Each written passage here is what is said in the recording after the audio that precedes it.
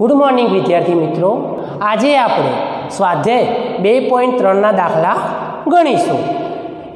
स्वाध्याय 2.3 में दाखला नंबर 1 नीचेना समीकरणों उकेल मेळवी अने जवाब चकासो।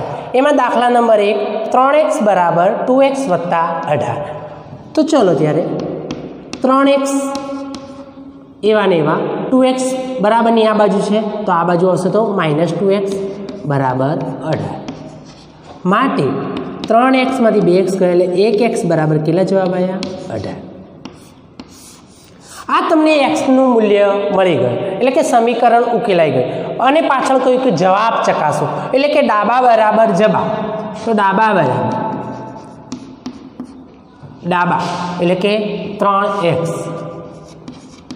x નું મૂલ્ય મૂકો 3 ગુણ્યા 18 तो 18 तरी 54 किलो जवाब आयो 54। डाबी बाजूनो जवाब आयो 54। हवे जमणी बाजू जबा 2x वत्ता 18 2 एवा ने एवा x एटले के 18 वत्ता 18 18 2 36 वत्ता 18 36 वत्ता 18 એટલે જવાબ કેટલો આવ્યો 54।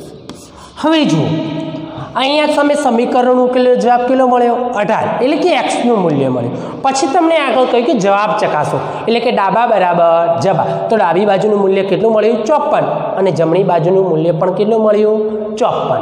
ખ્યાલ આવ્યો મિત્રો? એટલે કે કમ્પ્લીટ થયો દાખલો। હવે લઈએ દાખલા નંબર 5।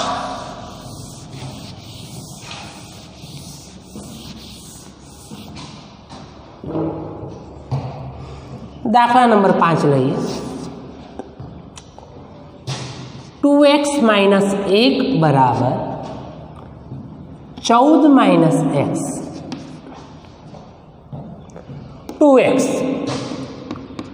एवा ना एवा चलो x माइनस ए बराबर नी आ बाजू आवशे तो प्लस 14 एवा ना एवा चलो 1 माइनस ए बराबर नी आ बाजू तो प्लस 2x वत्ता 1x એટલે 3x बराबर 15। હવે આપણે x નું મૂલ્ય શોધવાનું છે તેની સાથે 3 ગુણાકારમાં ક્યાં જશે ભાગાકારમાં તો x બરાબર 15 ભાગ્યા 3 તો x બરાબર કેટલા આયા 5। આ જવાબ મળી ગયો x નું મૂલ્ય સમીકરણ ઉકેલાઈ ગયું। હવે ચકાસી કે ડાબી બાજુ બરાબર જમણી બાજુ છે કે નહીં। જો બંનેનો જવાબ સરખો ડાબી બાજુ અને જમણી બાજુનો જવાબ સરખો મળે तो डाबा बराबर जबा छे। तो डाबा बराबर 2x माइनस 1 2 एवा ने एवा x એટલે કેટલા મળ્યા 5 ઓછા 1 5 2 10 ઓછા 1 બરાબર 9। આ ડાબી બાજુ। હવે જમણી બાજુ જબા 14 माइनस x 14 एवा ने एवा x નું મૂલ્ય આપણને કેટલું મળ્યું હતું 5 14 માંથી 5 જાય તો કેટલો જવાબ મળ્યો 9। બંનેનો જવાબ સરખો મળ્યો માટે નીચે લખવું તો લખી દેવાનું ડાબા બરાબર જબા એટલે કે ડાબી બાજુ બરાબર જમણી બાજુ છે। ખ્યાલ આવે મિત્રો? ફરીથી જોઈ લઈએ 2x - 1 બરાબર 14 माइनस x एना अंदर समीकरण उकेल 2x जोड़े x लाए पण बराबर आ बाजू माइनस हतो એટલે કે बराबर आ बाजू એટલે प्लस है चिन्ह बदलाई गયું। 14 एवा ने एवा 1 माइनस है पण बराबर आ बाजू जैसे चिन्ह बदलाયું। 2x + 1x એટલે 3x 14 ने 1 15 x સાથે 3 ગુણાકારમાં है मूल्य x શોધવાનું તો ગુણાકારમાં ક્યાં જાય ભાગાકારમાં 15 ભાગ્યા 3 તો x बराबर 5। હવે ડાબા બરાબર જબા ચેક કર્યું એટલે કે જ્યાં x છે ત્યાં 5 મૂક્યા અને જોયું તો બંનેનો જવાબ શું મળ્યો આપણને સરખો। ત્યાર પછી દાખલા નંબર 8 જોઈએ।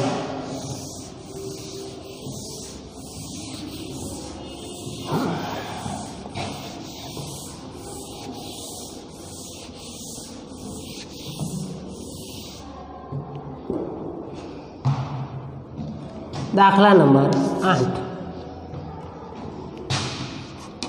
2x ભાગ્યા 3 વત્તા 1 બરાબર 7x ભાગ્યા 15 વત્તા 3. ચાલો ત્યાં 2x ભાગ્યા 3 એવાના એવા 7 ભાગ્યા 15 છે, આ પ્લસ છે, બરાબરની આ બાજુ આવશે તો માઇનસ 7x માઇનસ ભાગ્યા 15. ચાલો 3 એવા ને એવા 1 પ્લસ છે, બરાબરની આ બાજુ જશે માઇનસ. હવે 3 નીચે 15 અને વચ્ચે માઇનસનું ચિહ્ન એટલે 15 અને 3નો લસા લેવો પડે એટલે કેટલો આવશે 15. તો 3ને 5 વડે ગુણું તો 15 થાય, તો 2x ને પણ 5 વડે, 15 એકા 15 એટલે 15 ને તો 1 વડે, તો 7x ને પણ 1 વડે, 3માંથી 1 ગયા તો 2. ચલો 5 દુ 10x ભાગ્યા 15 માઇનસ 7x ભાગ્યા 15 બરાબર 2. ચલો 15 15 સમછેદીએ 15 ના 15, 10x માં 7x છે એટલે 3x બરાબર 2.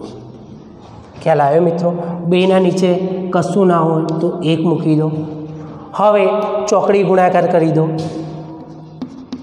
એટલે કે 3x સાથે ગુણાશે તો 3x ગુણ્યા 1 બરાબર 15 ગુણ્યા 2 માટે 3x બરાબર 15 દુ 30 માટે x બરાબર 30 ગુણાકારમાં 3 છે, ક્યાં જશે ભાગાકારમાં, એટલે x બરાબર કેટલો જવાબ મળશે આપણને 10. ખ્યાલ આવ્યો મિત્રો? ફરીથી દાખલો જોઈ લઈએ. 2x ભાગ્યા 3 વત્તા 1 બરાબર 7x ભાગ્યા 15 વત્તા 3. ચલો 2x ભાગ્યા 3 7x ભાગ્યા 15 બરાબરની આ બાજુ પ્લસ હતા, આ બાજુ હશે તો માઇનસ થશે, ચિહ્ન બદલાઈ જાય. પછી 3 એવા ને એવા 1 પ્લસ છે, બરાબરની આ બાજુ હશે તો માઇનસ. ચલો 3 અને 15નો લસા લઈએ તો 15 લસા આવશે. ચલો તો 3ને 5 વડે ગુણો તો 2x ને પણ 5 વડે, 15ને 1 વડે ગુણો તો 7x ને પણ 1 વડે, 3માંથી 1 ગયા તો 2. 5 દુ 10x ભાગ્યા 15 માઇનસ 7x ભાગ્યા 15 બરાબર 2. 15 15 સમછેદી 15 એવા ને એવા, 10x માંથી 7x જ્યારે 3x બરાબર 2. છેદમાં કંઈ ન હોય તો 1 મૂકી દેવાનું, જેથી આપણને ચોકડી ગુણાકાર કરતા ફાવે. 1ને અહીંયા 3x સાથે ગુણો અને 15ને 2 વડે 2 સાથે ગુણો તો 3x ગુણ્યા 1 બરાબર 15 ગુણ્યા 2. 3x બરાબર 15 દુ 30. હવે મૂલ્ય શોધવાનું છે એક્સનું. એક્સ સાથે 3 ગુણાકારમાં છે, જ્યારે મૂલ્ય શોધે તો ક્યાં જાય ભાગાકારમાં, 30 ભાગ્યા 3 એટલે એક્સ બરાબર કેટલા જવાબ આવ્યા 10. હવે આપણે ચકાસીએ ડાબા બરાબર જબા છે કે નહીં. તો ડાબા કેટલા છે 2x ભાગ્યા 3 વત્તા 1, તો 2 ગુણ્યા 10 ભાગ્યા 3 વત્તા 1, 20 ભાગ્યા 3 વત્તા 1. ચાલો 10 દુ 20 ભાગ્યા 3 વત્તા 1 બરાબર. તો ચલો એના નીચે પણ કંઈ ના હોય તો કેટલો 3 લસા લેવાનો, એટલે કે 3 અહીંયા ગણી દો તો 3 લસા લો તો 20ને તો 1 વડે ગુણો તો 3ને પણ 1 વડે વત્તા 1ને 3 વડે ગુણો તો અહીંયા પણ 1ને 3 વડે, તો શું થશે 20 ભાગ્યા 3 વત્તા 3 ભાગ્યા 3 એટલે જવાબ આવશે 20 ને 3 23 ભાગ્યા 3.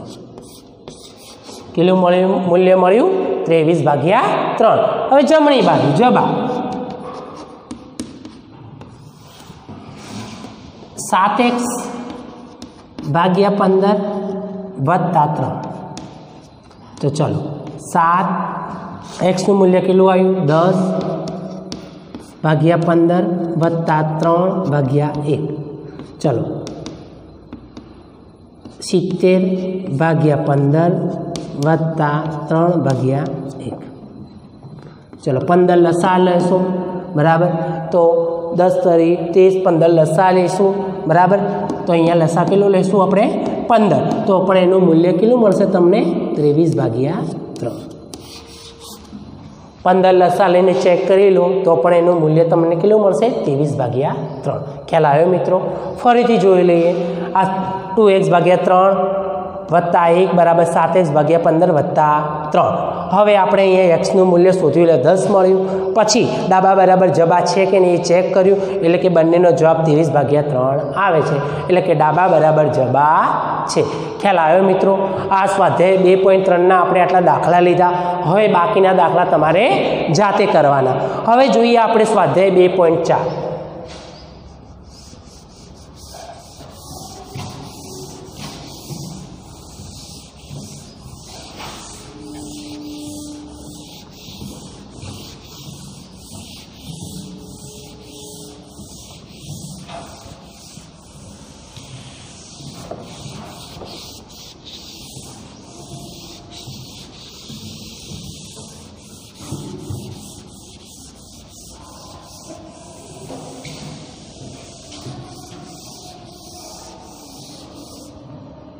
સ્વાધ્યાય 2.4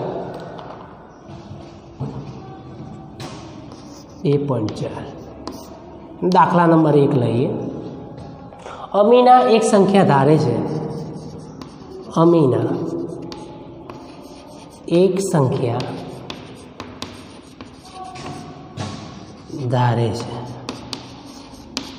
અમીના એક સંખ્યા ધારે છે. આ સંખ્યામાંથી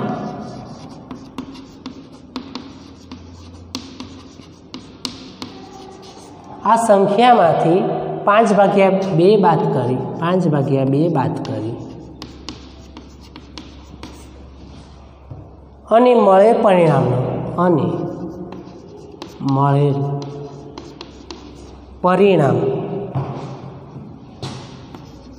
પરિણામને 8 વડે ગુણાકાર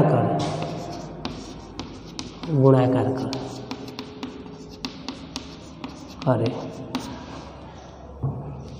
છે. જો નવું પરિણામ મળેલ નવું પરિણામ ધારેલ સંખ્યાનું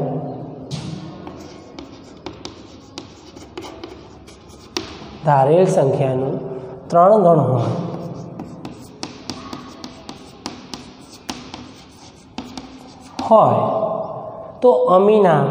તો અમીનાએ ધારેલી સંખ્યા શોધો.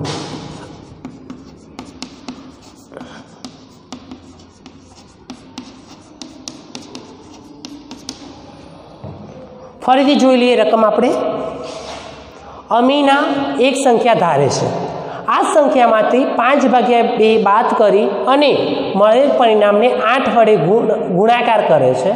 જો મળેલ નવું પરિણામ ધારેલ સંખ્યાનું 3 ગણું હોય તો અમીનાએ ધારેલી સંખ્યા શોધો. તો સૌથી પહેલા ધારો કે અમીનાએ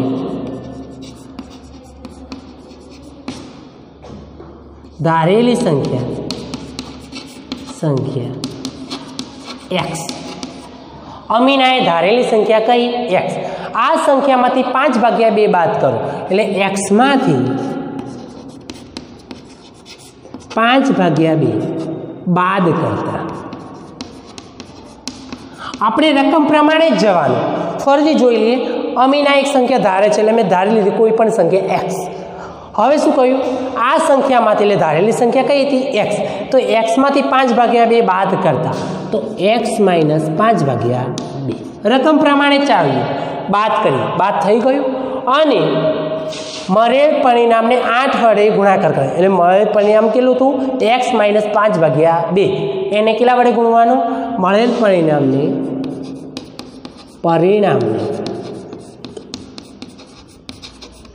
8 વડે ગુણતા મળેલ પરિણામ કેટલું હતું? x - 5/2. ખ્યાલ આવ્યો મિત્રો? ફરીથી જોઈ લઈએ. અમીનાએ ધારેલી સંખ્યા કઈ હતી? x લીધી. તેમાંથી 5/2 બાદ કર્યા એટલે x - 5/2. મળેલ પરિણામને 8 વડે ગુણતા મળેલ પરિણામ કયું હતું? x - 5/2. એને 8 વડે એટલે 8 ગુણ્યા કૌંસમાં x - 5/2. ગુણાકાર કરે છે જો મળેલ નવું પરિણામ ધારેલી સંખ્યા કરતાં 3 ગણું મળેલ નવું પરિણામ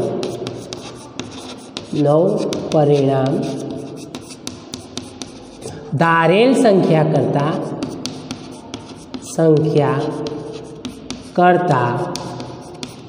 3 ગણું તો ચલો મિત્રો મળેલ નવું પરિણામ ધારેલ સંખ્યા કરતાં 3 ગણું તો ધારેલ સંખ્યા કઈ હતી x એના 3 ગણા એટલે 3x થયું ધારેલ સંખ્યા કરતાં 3 ગણું હોય હવે આપણે જોઈએ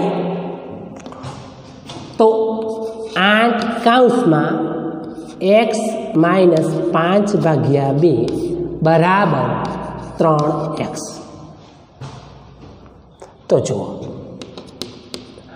8 ગુણ્યા x એટલે કે 8x ચલો ત્યાર પછી 8 × 40/2 બરાબર 3x 8x એવાના એવા 40/2 એટલે કેટલા થશે 20 બરાબર 3x ચલો 8x એવાના એવા 3x પ્લસ એ આ બાજુ આવશે તો માઇનસ ચલો 20 માઇનસ એ આ બાજુ હશે તો પ્લસ ચલો 8x માંથી 3x ગઈ એટલે 5x બરાબર 20 હવે મૂલ્ય શોધવાનું xનું એની સાથે 5 ગુણાકારમાં છે ક્યાં જશે ભાગાકારમાં તો x બરાબર 20/5 x બરાબર 4 ખ્યાલ આવ્યો મિત્રો રકમ પ્રમાણે જ ગયા ફરીથી જોઈ લઈએ અમીનાએ ધારેલી સંખ્યા x તેમાંથી ધારેલી સંખ્યામાંથી 5/2 બાદ કરતા એટલે x માઇનસ 5/2 તેને 8 વડે ગુણતા તો 8 ગુણ્યા કૌંસમાં x માઇનસ 5/2 નવું પરિણામ ધારેલ સંખ્યા કરતાં 3 ગણું એટલે ધારેલ સંખ્યા હતી x એના 3 ગણા એટલે કે 3 એટલે કે 8 કૌંસમાં x માઇનસ 5/2 બરાબર 3x બરાબર તો 8 ગુણ્યા x એટલે 8x 8 × 40/2 બરાબર 3x ચલો 8x એવાને એવા 40/2 એટલે 20 બરાબર 3x 8x એવાને એવા 3x પ્લસ હતા આ બાજુ આવશે તો માઇનસ બરાબર 20 માઇનસ હતા આ બાજુ ગયા તો પ્લસ 8x માંથી 3x એટલે 5x બરાબર 20 xનું મૂલ્ય શોધવાનું તો x બરાબર 20/5 તો x બરાબર 4 એટલે કે ધારેલી સંખ્યા કઈ મળી આપણને ધારેલી સંખ્યા 4 મળે ધારેલી સંખ્યા કઈ મળી 4 ખ્યાલ આવ્યો મિત્રો ચાલો એના પછી આપણે લઈએ દાખલા નંબર 4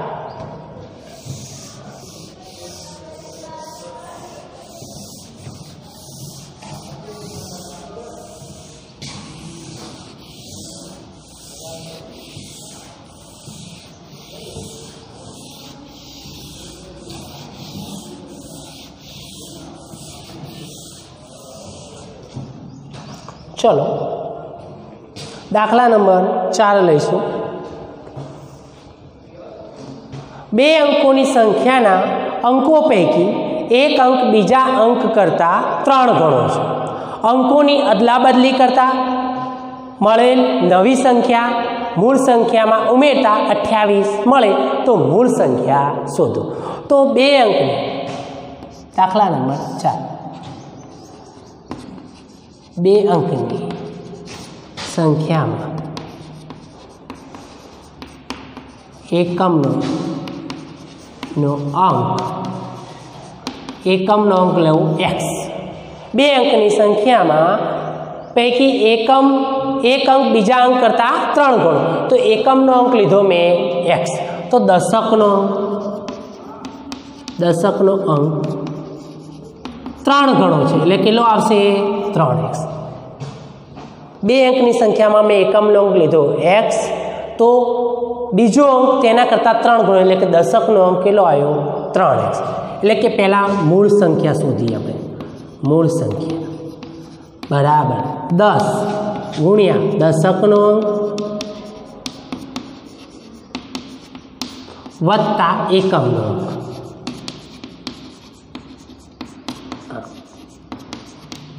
ચાલો 10 દશક છે એટલે કે 10 દશકનો અંક કયો આવ્યો 3x વત્તા એકમનો અંક x ચલો 10 તરી 30x વત્તા x બરાબર 31x.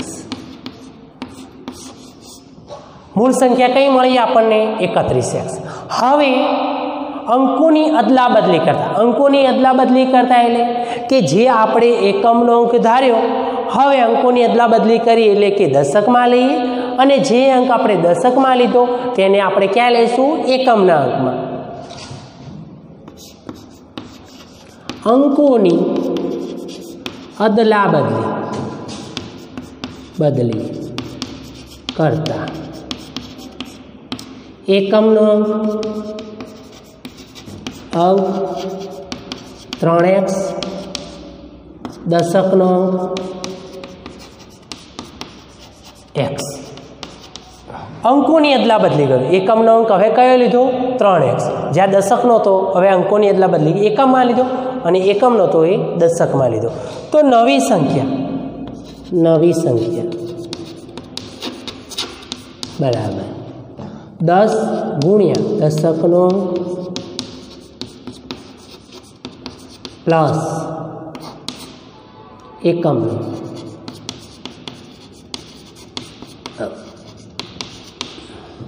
ચલો 10 ગુણ્યા દશકનો કયો લીધો છે આપણે અહીંયા x એકમનો 3x તો 10x વત્તા 3x તો 10 ને 3 13x.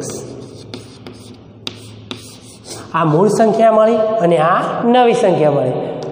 અંકોની અદલા બદલી કરતા મળેલ નવી સંખ્યાને મૂળ સંખ્યામાં ઉમેરતા 88 મળેલ મૂળ સંખ્યાને કે નવી સંખ્યામાં ઉમેરતા આપણને કેટલા મળે છે 88.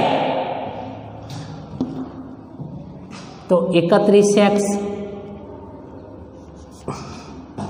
અહીંયા લઈ લો 31x વત્તા 13x બરાબર 88. ચાલો 3 ને 4 44x બરાબર 88 માટે x બરાબર 88 ભાગ્યા 44 44 દુ 88 તો x બરાબર કેટલા મળ્યા 2. 44 દુ 88 તો x બરાબર કેટલા મળ્યા 2 બરાબર. હવે આ x બરાબર આપણને 2 મૂલ્ય મળ્યું. x બરાબર 2 આપણને શું મળ્યું મૂલ્ય. ફરીથી જોઈ લઈએ આપણે આ દાખલો 2 અંકની સંખ્યા હતી બરાબર. તો તેમાં સૌથી પહેલાં મેં એકમનો અંક x લીધો તો દશકનો 3 ગણો હતો એટલે કે મેં 3x લીધો. ત્યાર પછી મૂળ સંખ્યા શું તો મૂળ સંખ્યા બરાબર દશકનો અંક વત્તા એકમનો અંક બરાબર. તો 10 દશકનો અંક 3x વત્તા x બરાબર 30x વત્તા x બરાબર 31x. ત્યાર પછી અંકોની અદલા બદલી એટલે કે મેં જ્યાં એકમનો અંક x લીધો હતો એ નવી સંખ્યામાં દશકનો અંક આપવાનો અને જ્યાં દશકનો અંક 3x લીધો હતો નવી સંખ્યામાં મારે એકમનો અંક આપવાનો એટલે અંકોની અદલા બદલી કરી. તો નવી સંખ્યા બરાબર 10 ગુણ્યા દશકનો અંક વત્તા એકમનો અંક 10 ગુણ્યા x વત્તા 3x એટલે કેટલા મળ્યા 13x. હવે બંને નવી સંખ્યાને મૂળ સંખ્યામાં ઉમેરતા તો પરિણામ કેટલું 88 મળે. તો નવી સંખ્યામાં મૂળ સંખ્યા ઉમેરતા 88 મળે એટલે બંનેનો સરવાળો બરાબર 88 એટલે કેટલા મળ્યા x બરાબર 2 મળ્યા મને જવાબ. હવે આપણે ચેક કરીએ કે નવી સંખ્યા અને મૂળ સંખ્યા કઈ. ચલો મૂળ સંખ્યા 13x 31 તો મૂળ સંખ્યા બરાબર 31x તો 13 ગુણ્યા 2 બરાબર મૂળ સંખ્યા 31 ગુણ્યા 2 એટલે કે 62. કઈ આવી 62. મૂળ સંખ્યા કઈ મળી આપણને 62.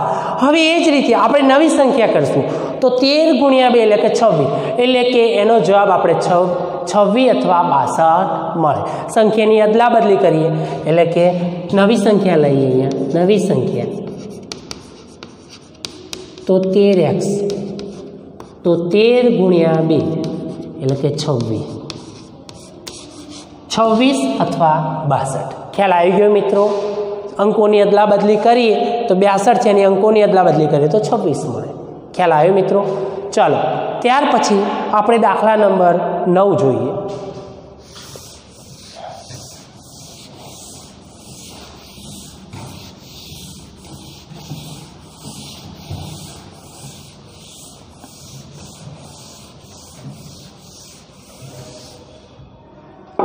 દાખલા નંબર 9. દાદાજીની ઉંમર તેમની પૌત્રીની ઉંમર કરતાં 10 ગણી છે. તો દાદા કરતાં પૌત્રી તો નાની જ હોય. તો પહેલાં ધારો કે પૌત્રીની ઉંમર x વર્ષ, પૌત્રીની ઉંમર x વર્ષ. દાદાજીની ઉંમર તેમની પૌત્રીની ઉંમર કરતાં 10 ગણી. તો દાદાજીની ઉંમર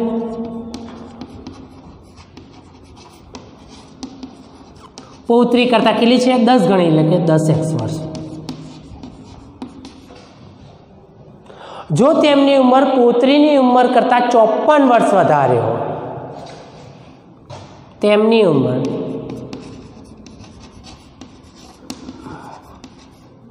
પૌત્રીની ઉંમર કરતાં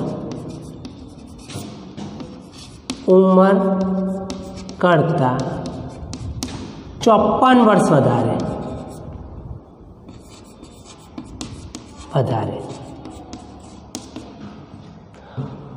પૌત્રીની ઉંમર આપણે x લીધી, દાદા 10 ગણી છે એટલે 10x, વળી તેમની ઉંમર પૌત્રીની ઉંમર કરતાં 54 વર્ષ વધારે, એટલે દાદાની ઉંમર લઈએ આપણે 10x બરાબર પૌત્રીની ઉંમર x. હવે ફરીથી જોજો, 10x એટલે કે આ કોની ઉંમર થઈ? દાદાની. પૌત્રીની ઉંમર x છે. તેમણે કહ્યું તેમની ઉંમર એટલે કે દાદાની ઉંમર પૌત્રી કરતાં કેટલી વધારે છે? 54, એટલે x વત્તા 54, એટલે કે આ સમીકરણ સંતુલિત થયું. x વત્તા 54 એટલે આ પણ કોની ઉંમર થઈ? દાદાની જ થઈ, બરાબર. અને આ પણ કોની ઉંમર છે? દાદાની. તો 10x x પ્લસ છે, આ બાજુ હશે તો માઇનસ બરાબર 54. ચલો 10x માંથી 1x ગયા એટલે 9x બરાબર 54. માટે x બરાબર 9 ક્યાં છે? ગુણાકારમાં. તો ક્યાં જશે? ભાગાકારમાં. 54 ભાગ્યા 9.